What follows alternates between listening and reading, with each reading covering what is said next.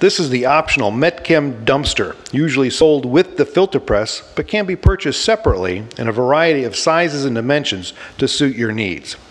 The dumpster is equipped with handles and swivel wheels so it can be manually maneuvered into position.